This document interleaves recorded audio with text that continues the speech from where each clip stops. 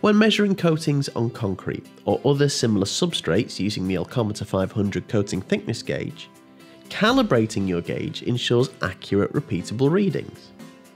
If the coating you're measuring isn't already listed on your gauge's coating material list, and its speed of sound hasn't been included on the coating manufacturer's datasheet, then you can create your own calibration standard using the Elcometer Coating Calibration Mould, or CCM. The Elcometer CCM consists of a steel mould which has a sample and overflow chamber, together with a clear plastic scraper. Simply place the Elcometer CCM onto a flat horizontal surface and completely fill the sample chamber with the test coating, making sure that there is a slight dome or meniscus.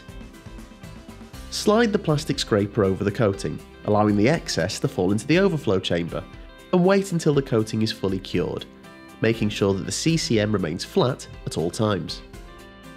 If you're not preparing the sample in a laboratory, the best time to prepare a calibration sample is most likely to be when the coating is being applied, as you can take a sample of the material.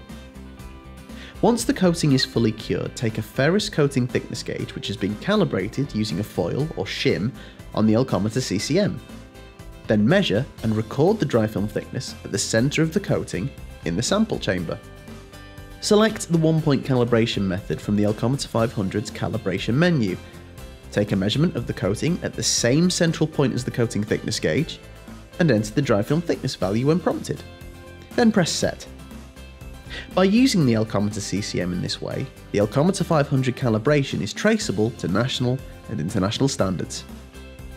For more information on the Elcometer 500, the Elcometer CCM, or any other Elcometer product, click on one of the links on screen or visit elcometer.com. And please, don't forget to subscribe to the Elcometer channel to be notified of any new videos.